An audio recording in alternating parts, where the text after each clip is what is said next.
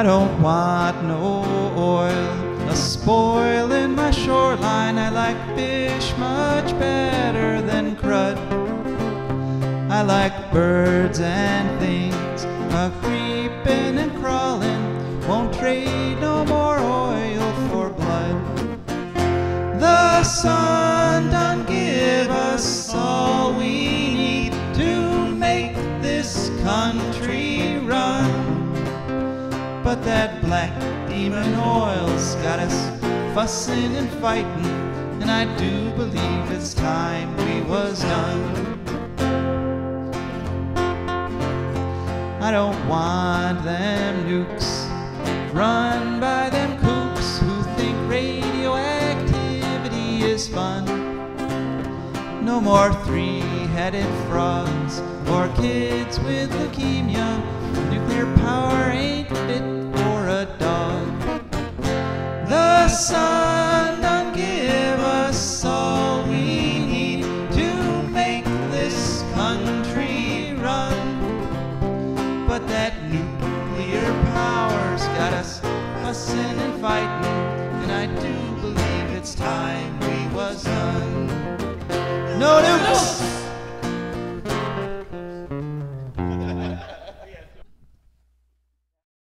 Good morning, Toledo, and good afternoon, our wonderful Columbus and beautiful Bowling Green.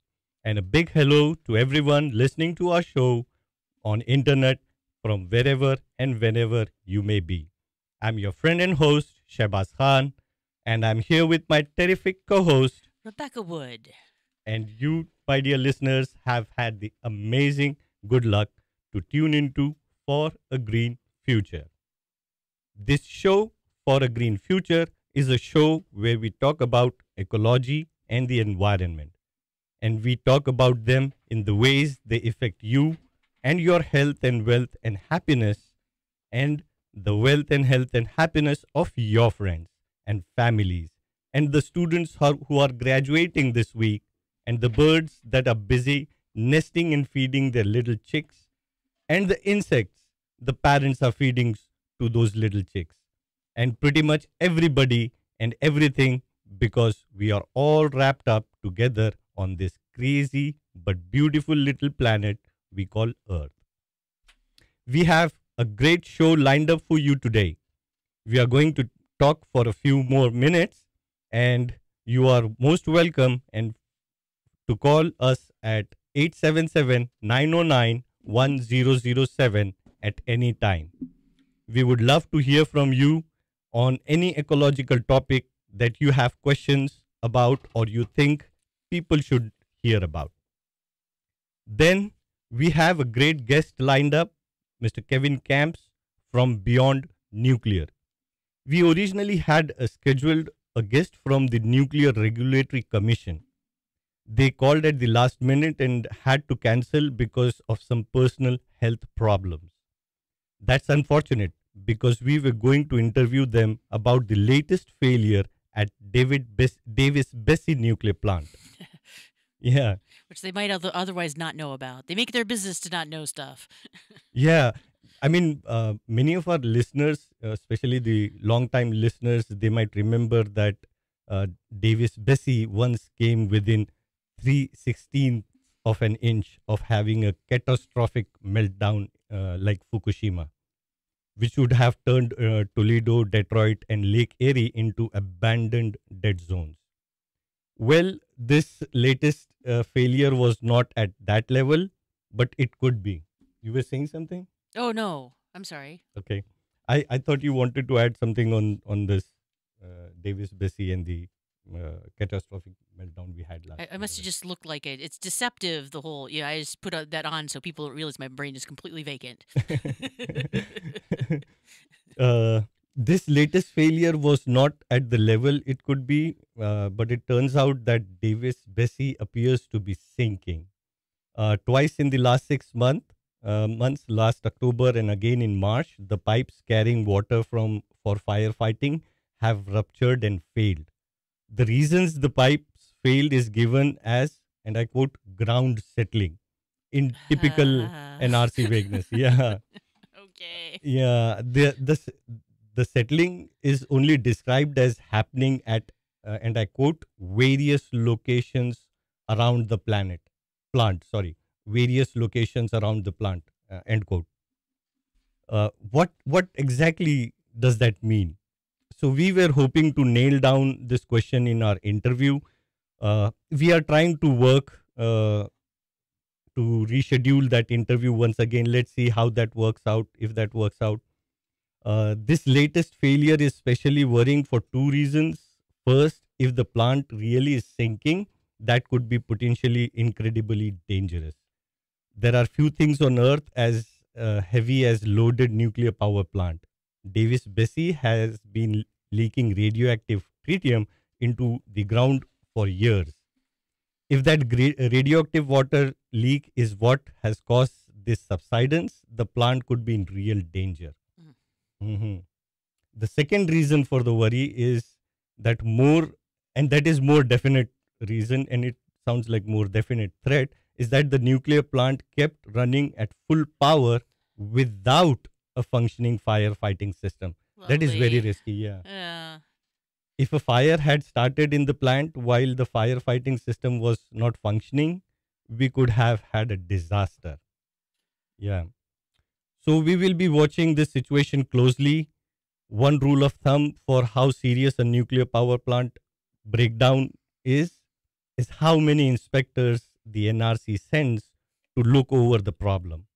In this case, they are sending 5 inspectors. That's a lot. So the situation is definitely serious. It's a 5. 5 inspector problem. Yeah. So sending 5 inspectors, that means they need lots of brains to get into the details of it. So we'll have to wait and see how dangerous it is. Maybe Kevin Kamps from Beyond Nuclear. He's an expert on the risks of nuclear power. We are very grateful he was able to agree to be interviewed at the last minute to fill in for the NRC. So for the next few minutes, until Mr. Kevin Kramp calls, He's here. we are going to look into the sorry. questions. What is so dangerous about radiation anyway? Pro nuclear trolls are constantly dismissing fears of radiation, even going so far as to say that radioactivity is actually good for you. Why do environmentalists worry about radiation so much? That's what we'll talk for the next few minutes. Then we will chat with Kevin. We'll hear from our patrons, our sponsors, to whom we are incredibly grateful. After that, we will turn to Rebecca for some words of wisdom on an environmental topic. Rebecca, what will you be talking about this week? Dandelions, friend or foe? Wow, that's great. Looking forward to hear that. Very So, dramatic. yeah. So after hearing Rebecca on dandelions, we will be looking at the ecological news, and we have some very intense news this week. There are some incredible things happening right now that you'll want to know about. That's it. That's what we have planned for the next hour. And as I said, at some point, we hope to hear from you at 877-909-1007. I repeat, 877-909-1007. So, what's the big deal with the radiation? Anyways, to hear the people pushing nuclear power right now, it's nothing to worry about. They talk about how natural radiation is, how it's in everything. They talk about lots about bananas for some reasons. Now, this also reminds me of microplastics. How microplastics is also being found into our water system, our water cycle. Right. The fish and sea life is consuming it, and even the animals are consuming it, and we are consuming the animals. And eventually, the microplastics are ending up in our bloodstreams, our systems as well. Yeah, the thing is, like, okay, mutation is a natural part of life and evolution and stuff, but not all mutations work out. Yeah, And yeah, sometimes they give you cancer instead of just giving your offspring some kind of advantageous trait, and Yeah. you sometimes people just don't want children with several heads. So Yeah. Yeah, and I think we should cover on this topic later, or into yeah, much detail, as we had been following up this story. yeah, So coming back to our problem, the problem is not everything that's natural is good for you. Yes, there is naturally occurring radiation, but that radiation causes naturally occurring cancers, mutations, and diseases. Increasing amount of radiation increases those problems. Smallpox is also natural, but when the US government gave Native Americans blankets contaminated with smallpox, they were doing a great evil.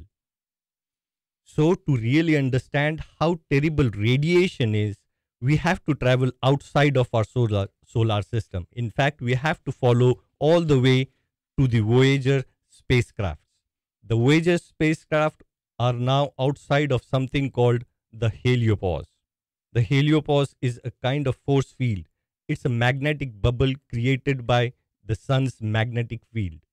It turns out that our galaxy is full of radiation, that is, atomic particles like nuclei of hydrogen and helium atoms that have been sped up to nearly the speed of light by things like supernovas or black holes or collisions between stars. The heliopause stops 70% of that radiation. That's our first piece of incredible luck. Without the heliopause, intergalactic radiation would sterilize the Earth's surface. What radiation does to living cells is quite simple. They tear them to pieces. A cell is an incredibly complicated and delicate piece of machinery. In a human cell, there are about 35,000 genes. Each of these genes has to work correctly in order for the cell to do its job in the body and keep us alive. What radiation does is blast those genes apart. External radiations like X-rays blast through the skin and smashes into the DNA that those genes are made from. DNA is made up of four acids, abbreviated as T, A, C, and G. That these are sequenced in exact order. The damage radiation causes can take many forms. Whole genes can be knocked out. Sometimes only one of the amino acids is knocked out of place. Sometimes the chromosomes are broken. Sometimes sequences are reversed. Pretty much any mistake you can imagine in a string of millions or so letters of A, G, T, and C can be caused by radiation. Sometimes this damage kills cells outright. Sometimes this damage kills the cells outright. Sometimes the mistakes cause the cells to develop into cancers or cause genetic diseases or shorten lifespans or cause horrible defects and mutations. As we said, this can be caused by external radiation like cosmic rays or X-rays. It can also be caused by radiation that is absorbed internally. But we are getting ahead of ourselves here. Let's go back out into space. So, the heliopause blocks 70% of the intergalactic radiation. But zooming in towards the Earth, we find another magnetic field, the Earth's magnetic field, that protects us from even more radiation. While the sun protects us, it also fires radiation of all kinds at us. Like the heliosphere, the Earth's magnetic field or magnetosphere blocks most of the radiation that the sun throws at us. And most of us get what gets past the heliosphere. Next, we come to Earth's atmosphere that blocks most of the radiation that gets past the magnetosphere. The ozone layer, in particular, blocks most of the ultraviolet radiation that sun shoots at us. Without the ozone layer, the surface of Earth would be sterilized. But now, we are actually going to go below the surface of the Earth. The planet beneath our feet is also filled with radiation. Radioactive elements like uranium, radium, and radon are constantly shooting off radioactive particles. Most geologists believe that these radioactive isotopes keep the Earth's core and mantle heated and molten. Now we can talk about radioisotopes or radioactive isotopes. When the nucleus of an atom has too many neutrons, it is unstable. For example, tritium is a hydrogen atom that has one proton and two neutrons. The binding energy inside the nucleus is not strong enough to hold the arrangement together. So, eventually, the nucleus explodes. When it explodes, it shoots off the extra neutron into the environment. Chemically, a tritium atom is exactly the same as a regular stable hydrogen atom. The body absorbs tritium because it forms water molecules just like regular hydrogen, H2O. But what happens is, at some unpredictable point, when the nucleus explodes, it shoots off that extra neutron in the form of radiation, just like external radiation. The internal radiation from radioactive atoms also causes cancers, diseases, and mutations. In fact, internal radiation is worse because the living cells aren't protected by your skin. So we have radiation above us trying to get at us from the galaxy and sun. We have radiation from below us in the form of natural radioisotopes under the earth. Where we live, the biosphere is a razor thin protected haven from radiation. In fact, if the earth were the size of a basketball, the radiation protected layer where living things can survive would be about 1/10 the thickness of a piece of paper. What nuclear plants and nuclear bombs do is fill that incredibly thin slice of life with destructive radiation. Every second a nuclear plant operates, it creates over 200 different kinds of radioactive isotopes. Each can be absorbed by the body in different ways. All of them are deadly. The more radiation, the less life. It's as simple as that.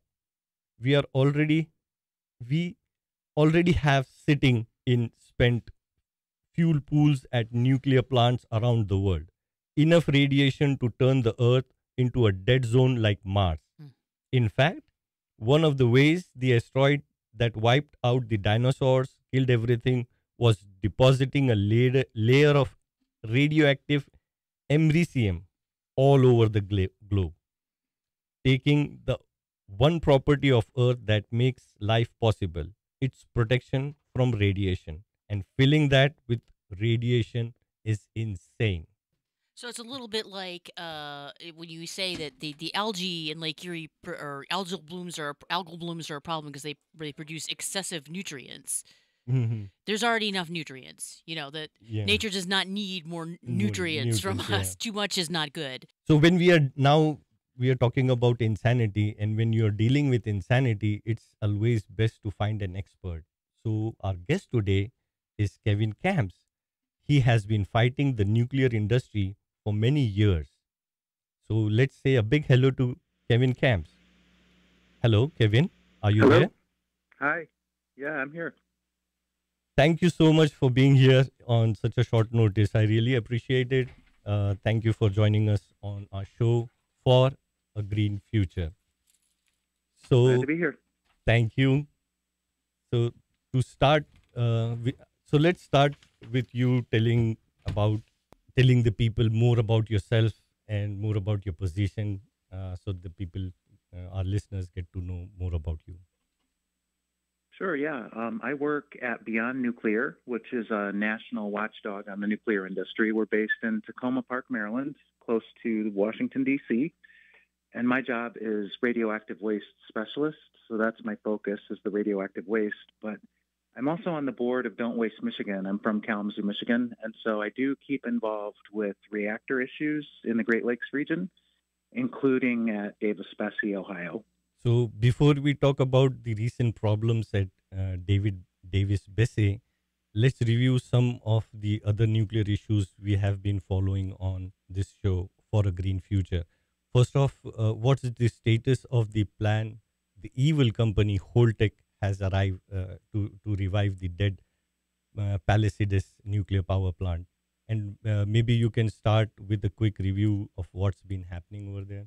Sure, yeah. Holtec International is kind of a growing nuclear company in the United States and even internationally, unfortunately, because it's a very crooked company. It engages in activities like bribery. It's also incompetence or worse at what it does. Mostly, it began as a radioactive waste container storage company, and it has now grown into a decommissioning company, which means when a nuclear power plant shuts down permanently, it will dismantle the facility. It will clean up the radioactive contamination. It will manage the high-level radioactive waste. That's what it's supposed to be doing. What it's really doing, unfortunately, is pocketing as much money as it can while doing as little of those activities as I described as it can get away with. So at Palisades in Michigan, last June 28th, Holtec took over from the previous owner, Entergy. Entergy had permanently closed the Palisades atomic reactor on the Lake Michigan shoreline on May 20th after more than 50 years of operations. It was the newest owner. There was a previous owner even before that.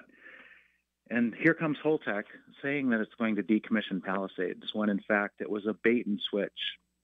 So we learned later in September of 2022 that just a week or so after taking over at Palisades, Holtec applied to the U.S. Department of Energy for a bailout of $1.2 billion. Wow. And its actual plan is to restart Palisades. And that's never been done in U.S. history and perhaps around the world, that a nuclear plant would shut down and then be returned to operations. So right now we find ourselves embroiled, not in a celebration of Palisades closure, thank goodness, because it's such a dangerous reactor, and a celebration of the fact that no more radioactive waste would be generated there, and a focus instead on trying to clean up the radioactive mess that's been made for the past 50 years on that site. Instead, what we're looking at is a very dangerous situation, not only to taxpayer pocketbooks at the federal and state level, because Holtec is seeking more than $10 billion in public money, most of it just at Palisades, to restart the old reactor, to build multiple brand new small modular reactors on the site, but also a threat to public health and safety and the environment, as well as security.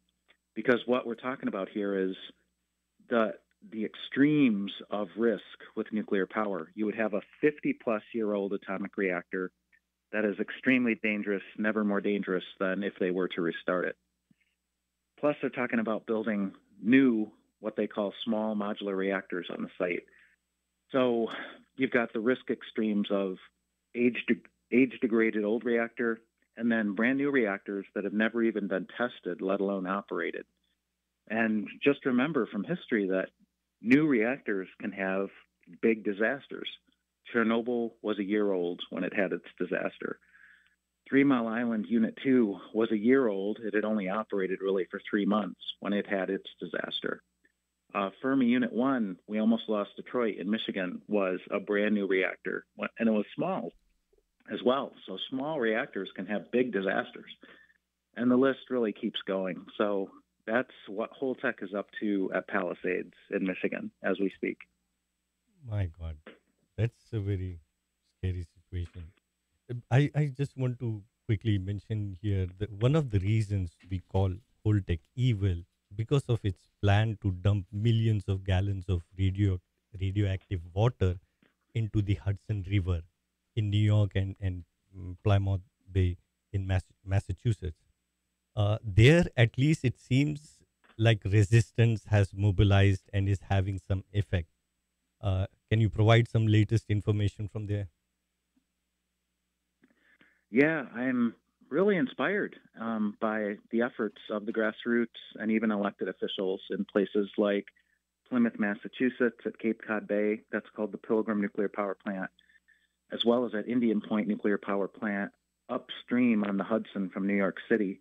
In both cases, the anti-nuclear movement at the grassroots has activated even some pretty high-level government officials. So in the case of New York, you've got the Senate Majority Leader, Chuck Schumer, and the other U.S. Senator, Kirsten Gillibrand, who have spoken out and called for more information from the Nuclear Regulatory Commission, why it would be okay for Holtec, which, specializes in taking over dead reactors, to now dump specifically the high-level radioactive waste wet pool storage water into the Hudson River, which is radioactively contaminated.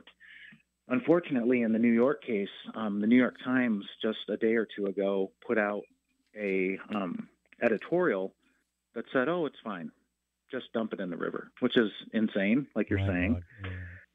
And up in Massachusetts, the folks up there have succeeded in getting not only the governor of the state, who used to be the attorney general, but even the U.S. Environmental Protection Agency to say, hold on a second here, we can't approve you dumping this radioactive wastewater into Cape Cod Bay because it's already an endangered ecosystem. And there are endangered species like whales who at least migrate through there, if not spend some time there.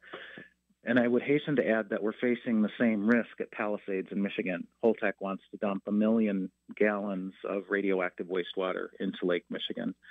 So we really have a lot of work to do to try to match what our colleagues are doing in New York and Massachusetts I think to try to stop that. I think the situation demands all our attention.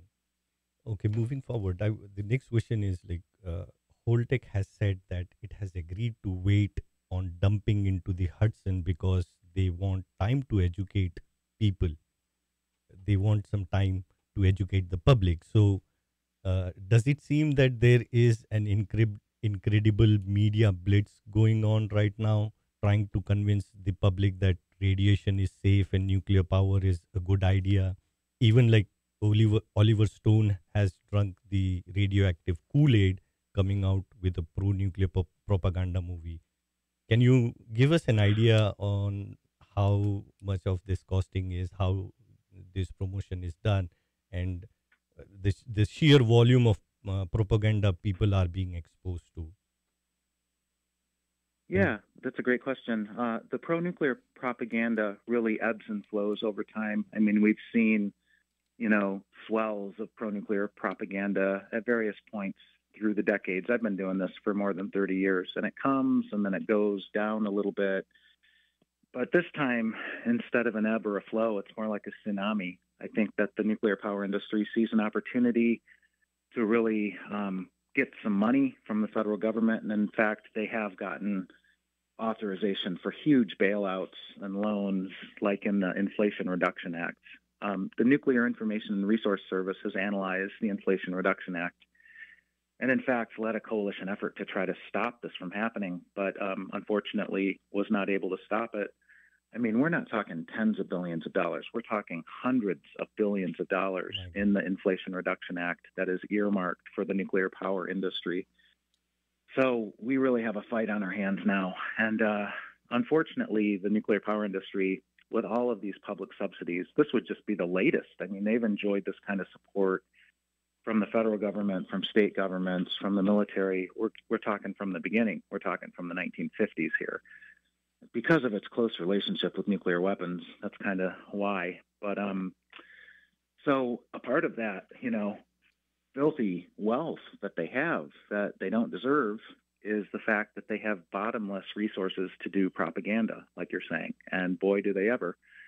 So here we go again. And unfortunately, they get help from people like Oliver Stone, who really should know better, but unfortunately are doing the bidding of this, dangerous industry. So we fight back as best we can. There are some great anti-nuclear documentaries out there that I hope people can take a look at. One that I just got to see again is an MSNBC documentary called In the Shadow of the Valley. It's about a nuclear meltdown in Southern California that was kept secret for more than 20 years. It's called the Santa Susana Field Laboratory.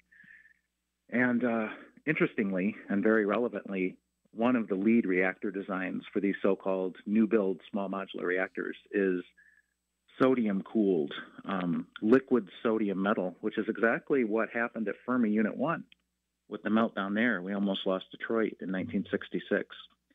So in 1959, near Los Angeles, there was a meltdown in one of these prototype reactors. And what the film focuses on is the health consequences of that for people right up to today. So, it focuses on families in this area whose children are suffering from very rare cancers. There shouldn't be one of these cancers in the community, and there are multiple of these cancers in the community.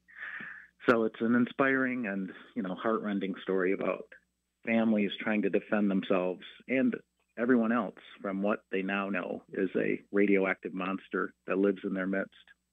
My God. A quick shout out to all the listeners about the MSNBC documentary you sent.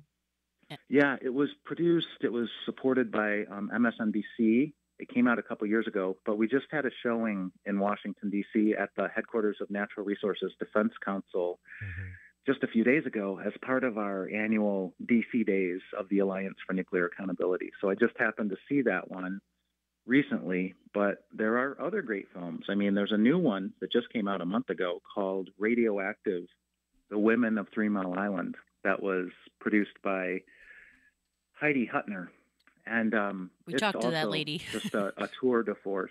So if we see that there is a pattern for the last 50 years or so, is that like there is nuclear power plants, they gain popularity.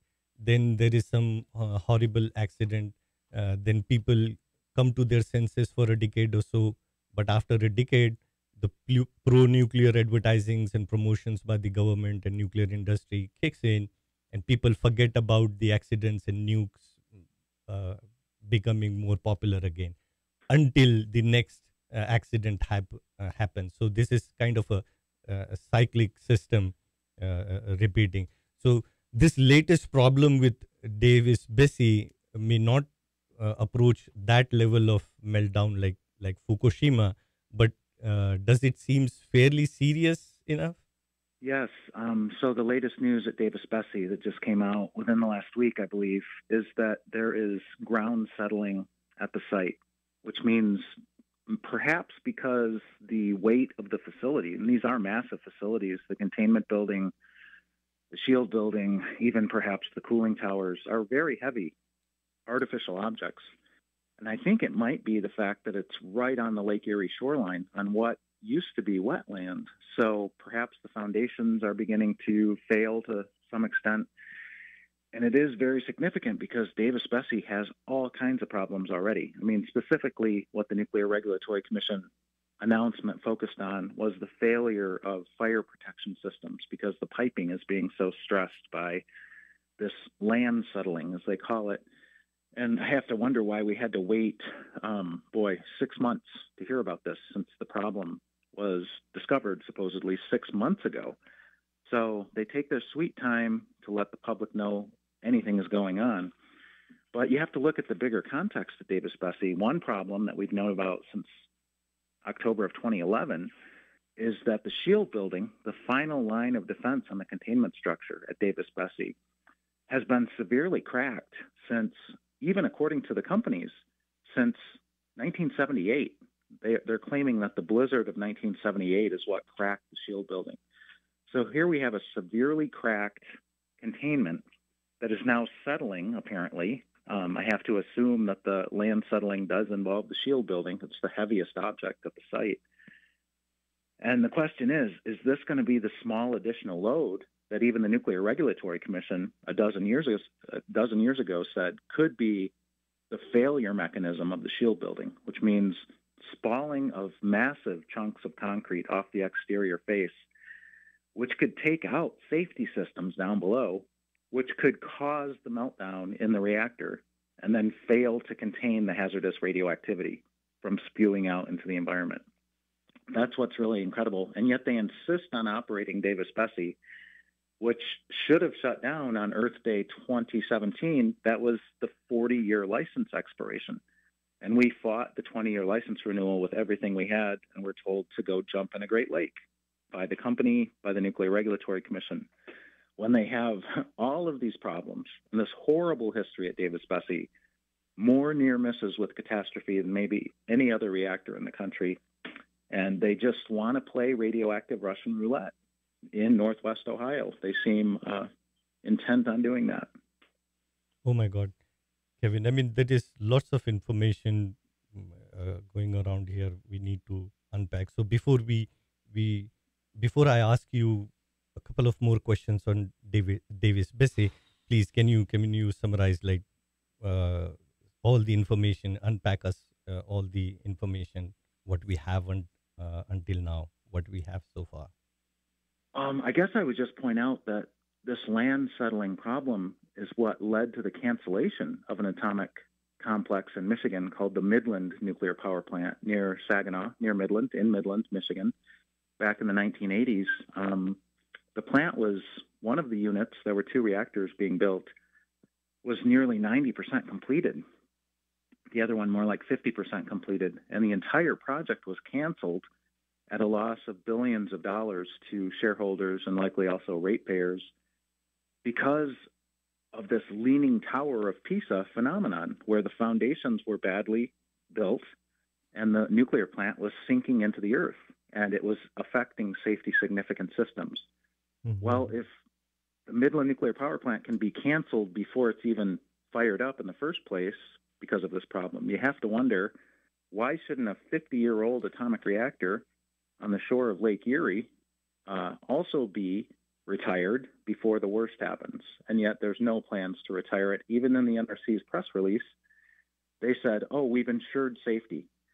And, truth be told to your audience, I mean, the reactor could be on fire, spewing radioactivity into the environment at Chernobyl levels, and the NRC would still say everything's fine. That's what this agency is like.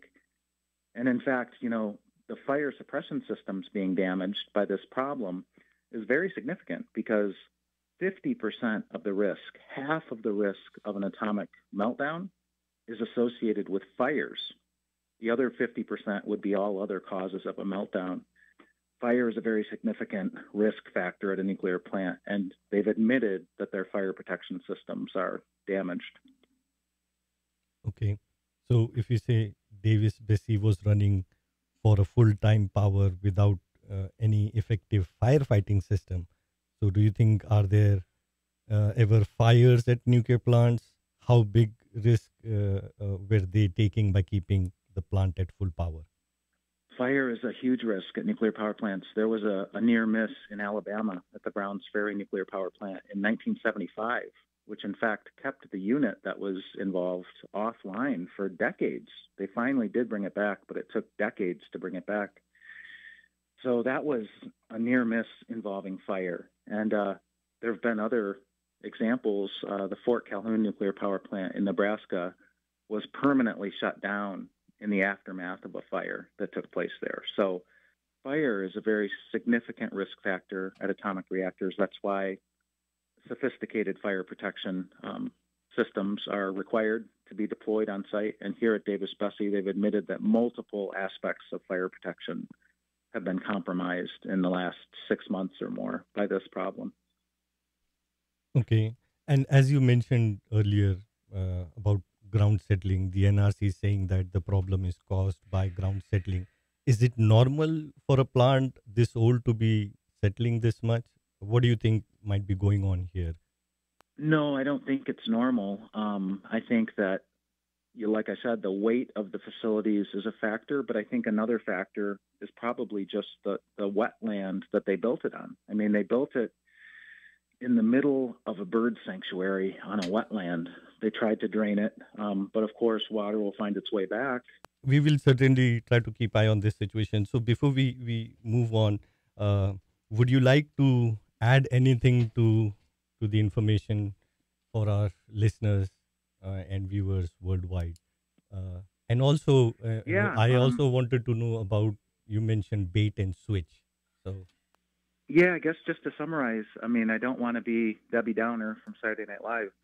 At a time like this where problems are being revealed even by the Nuclear Regulatory Commission, which has kept it secret for 6 months, by the way, this is a good time for folks to jump in, get active, because these are our opportunities to get somewhere. There are so many problems at Davis-Besse that if we work hard enough, we may be able to shut it down. I mean, all of this comes in the aftermath of the biggest bribery scandal in Ohio history, which is really saying something, where First Energy Nuclear did bribe the state government for $1 billion bailout, and they got caught. So if enough people get involved and demand from elected officials that justice be served, one would hope that before the worst happens at Davis-Besse, that perhaps we can force its retirement. And we face the same situation at Palisades and the other reactors that we've mentioned thus far. People power is the only way we're going to prevent the worst from happening at these atomic reactors. And the bait and switch part and the cover-up that we've talked about, just realize we're being lied to constantly by this industry and even by the Nuclear Regulatory Commission. So folks just need to see through the lies, see through the propaganda, get active, share this info with your friends, and try to have fun while saving the planet and while saving ourselves. Thank you very much, Kevin. But before we go, please give our listeners your contact details and tell us about the Beyond Nuclear. Yeah, please do check out our website. It is beyondnuclear.org. Another good website is NIRS.org. NIRS is short for Nuclear Information and Resource Service. And from those websites, you can find all kinds of information as well as, links to other organizations near you. And if folks want to contact me directly, just send me an email. That's the best way. It's kevin@beyondnuclear.org. Thank you very much once again, Kevin. And you have a wonderful day. Great. Weekend ahead. You Thank too. you. Good talking. Take care. Take care. Bye. Bye. Okay. That brings to the end of one of our favorite parts of the show. So let's hear from our advertisers and patrons. The Ecofill shop is located at 115 West Mary in Bowling Green, Ohio. They sell lots of different things: cosmetics, bath and body, home and garden, cleaning, towels, knickknacks, candles, fragrances, and more. They sell all of these things without plastic containers. The whole purpose of the Ecofill shop is to eliminate plastic. Customers love them. Summer says, "I'm loving the products they offer. It's sensible and affordable, all while being eco-friendly and plant-based, eliminating the unnecessary use of chemicals." That's just one of the glowing testimonials you'll see at their website, ecofillshops.com. Corinne says one of her favorite products is the dish soap. She can't believe how easy the stains come out. If you're interested, give them a call at 419-944-8862 and talk to the owner, Josie, who's very passionate about environmental issues. Or you can check out their website, ecofillshop.com. Or, best yet, you can drop in at 115 West Mary in Bowling Green. That's the Ecofill shop. For a Green Future is also brought to you by the Wood County Park District. The Wood County Park District is a natural resources conservation agency. They protect natural spaces, maintain quality green spaces, provide engaging programming, and they teach people to love and respect nature. They also restore wildlife habitats and lead people on outdoor adventures. Wood County Parks protects natural spaces in Wood County for all to enjoy from 8 a.m. to 30 minutes past sunset every day of the year. There are several ways to get a hold of them and find out what's happening. One is to call them at 419-353-1897. Another is to visit their website, www.wcparks.org.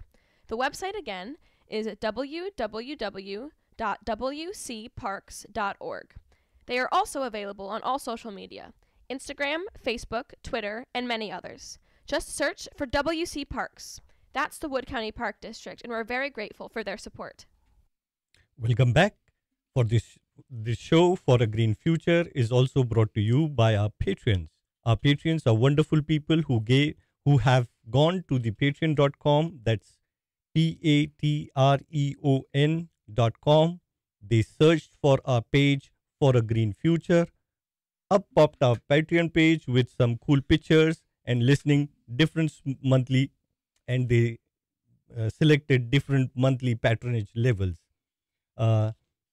People can set their own levels to match their personal budget.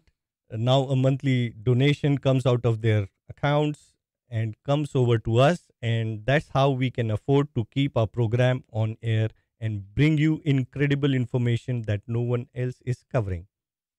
So we move ahead with our uh, incredible host, Rebecca's show. Alrighty, so an alert listener a couple of weeks ago, actually, but I had other stuff to do, sent me in an article from the Youngstown weather site from 4/20/2023, which I thought I would go into about dandelions. According to this article, and I think other sources as well, dandelions are perennials. You don't got to replant them; they replant themselves. Um, they thrive in many soil conditions. They're highly freeze and frost resistant, to some degree also drought and heat resistant, although not as much. Got a deep root structure, which helps with the drought and also with other plants competition. Their name means lion's tooth, or in Latin, Lentodon Taraxacum was just passing by. Anyway, so yeah, other names they have are bitterwort, blowball, clockflower, cankerwort, Irish daisy, priest crown, swine snout, and telltime. At least a couple of those seem to be related to the fact that they move around with the sun a little. I think they open and Like close sunflower. depending on, yeah. So and wort, that's interesting because I know they're used for medicinal purposes, and a lot of times things called wort are cankerwort implies that they might cure cankers. Also, I've heard inflammation. I don't know if that's true. They're probably from Eurasia, but they've now moved to all parts of the northern hemisphere. So they've been invasive from way back. My God. Almost like people. Um, they're good because they're a source of pollen and nectar for butterflies, bees, moths, beetles, especially bumblebee queens in the early spring when they're just founding a colony and need a lot of high quality food. Also, I did not know this. Seeds are eaten by finches and sparrows, so that's nice. Also, according to the Columbus Daily Tribune, they've been. I wanted to find out, are they invasive or are they not? Sort of. They are invasive, but they've been in America so long that they're not sort of not invasive anymore. Whatever they replaced is long gone, and the bees need them. We cannot afford to. Most of our bees are invasive too, and we can't afford to lose any at this point. We seriously cannot. They were brought by colonists for medicinal purposes originally. They do not threaten native species, according to this. In the 1800s, crazily enough, people were pulling out grass to let the dandelions grow, and that was actually a better idea than what we do now, probably. Yeah, bee population has decreased sharply in the past 15 years, so we just need to do everything we can for the bees. And they're the first flowers to sprout in the spring en masse, so there's a lot of it. It's a really good food source. If you are going to get rid of them, dig them up. Do not put pesticides on them because that will harm the bees that eat off of them. Okay. Thank you very much, Rebecca, for this wonderful information. A You're quick welcome. thank you to all our patrons and sponsors. We are running out of time, so I will quickly jump on to the ecological news. First news is a report from Le Monde on April 21st titled Ukraine Wants Recognition and Repartitions from Russian Ecocide. Most of us know that as the war unfolds, Ukraine is carefully documenting the war crimes and atrocities Russia is committing, with the plan to hold Russia accountable for the after the conflict ends. On a parallel track, Ukraine is also documenting the ecological damage Russia is doing. War is dirty. When Russia bombs an industrial site, toxic pollution gets spread over a wide area. There are heavy metals in the munitions, and the rocket fuels used in the missiles is also highly toxic. The fighting has destroyed nature preserves like the Black Sea Bioreserve, which is the largest wetland in Ukraine and identified as the wetland of international importance. That burned last year in a fire that was visible from space. Farm fields are contaminated, threatening future food supplies. Even the ocean is being affected. The Nature Conservation Agency, Animals estimates that 50,000 whales and dolphins were killed in the Black Sea last year. That is about 1/5 of the entire population. Greenpeace and the Ukrainian NGO Eco Action have created an interactive map showing over 900 places Russia has damaged with damaged the Ukrainian ecosystems in this war so far. However, on a side note, Britain has sent depleted uranium munitions to the Ukraine. While these radioactive shells are very effective at blowing up tanks, they contaminate the land around the battlefield with highly toxic uranium. In places where depleted uranium has been used, like Iraq, the number of miscarriages and birth defects more than quadruples. At the start of the show, we were talking about how radiation affects living organisms. Well, the child developing in the mother's womb is the most sensitive to radiation damage. Radiation damages rapidly divide cells more than other cells because a dividing cell has its DNA all spread out in order to be copied rather than clumped together in a tight ball in the nucleus. Second story. Some good news. Renew Economy has a story published on April 24 titled Solar is a Runaway Global Success and Australia is Showing the Way Forward. According to the article, solar and wind power are being installed around the world 3 times faster than all the other energy sources combined. This includes hydro, coal, gas, and nuclear. Unfortunately, many countries, especially China, are continuing to install new coal plants, but they are installing wind and solar much faster.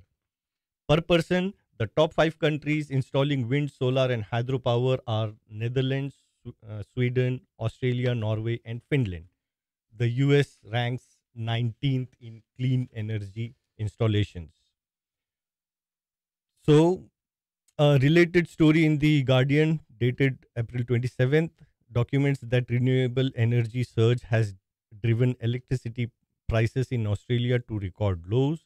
In the first quarter 2023, wholesale electricity prices dropped 10% from December 2022 down to $83 per megawatt hour. So this was the second news. Let me quickly jump to the third news. Unfortunately, for our next story, we did return to Ohio. According to the April 24th story by Channel 21 News, WFMJ in Youngstown, Vienna Township has banned commercial solar farms. The Turnbull County Townships joins 4 other townships in neighboring Columbiana County that have already banned solar. And there are 8 more townships considering similar bans. Vienna, yeah. So you might be wondering why on earth townships would be banning solar now. Well, the excuses are many. Glare from panels affecting the airplane pilots is one of the more far-fetched excuses. Trustees are also claiming to be worried that panels will only last 30 years and then they are afraid the taxpayers will be charged with dismantling them. The problem is easily dealt with though by requiring decommissioning bonds. That is very common in the wind industry. What we believe is actually happening here is these countries are actually politically controlled by fracking industry. Wells have been polluted. People living near fracking installations are complaining of high rates of many diseases. But the township leadership is not concerned about the actual damage the fracking is causing to the citizens. The Vienna also limits rooftop solar installations to a tiny 50 square feet, not large enough to provide even half the electricity a typical household needs. And it imposes other restrictions that make rooftop solar impossible and impractical. So that's going to be it, my dear friends. We hope to see you next Sunday. Keep listening, keep tuned into For a Green Future. Have a good bye. Bye-bye. Creeping and crawling, won't trade no more oil for blood. The sun done give us all we need to make this country run. But that black demon oil's got us fussing and fighting, and I do believe it's time we was done.